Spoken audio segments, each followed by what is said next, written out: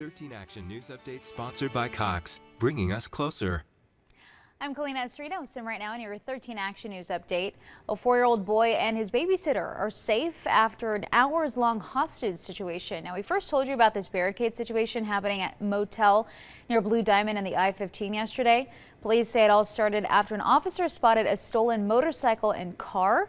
While he was processing both, a man tried taking the motorcycle. Officer then tried to stop him, but he took out a gun and ran into the motel where he later took those hostages. Now the man surrendered and is now facing several charges, and we are expected to learn more about the case later on today. In honor of the 9 victims killed in the mass shooting in San Jose, Governor Sisolak has ordered flags to half staff until sunset on Sunday. Governor says in part, quote, "Our hearts ache for the families and friends who lost loved ones in this senseless tragedy." Investigators now say the victims have been targeted. Zero Fatalities Nevada wants to make sure everyone gets home safe this Memorial Day weekend.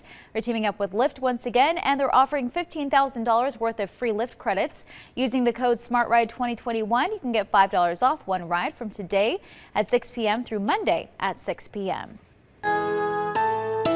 As we inch closer and closer to our long holiday weekend, we're going to see lots of heat paired with that. So 98 degrees today under lots of sunshine. Tomorrow, we are watching a system moving in from Southern California that could bring some extra clouds and a gust or two up to 20, 25.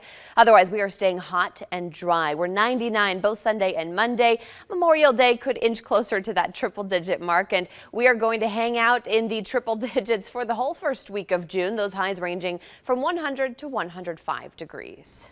All right, Kelsey, thank you. And that was your 13 Action News Update. You can find more on our website, ktnv.com, and our free mobile app.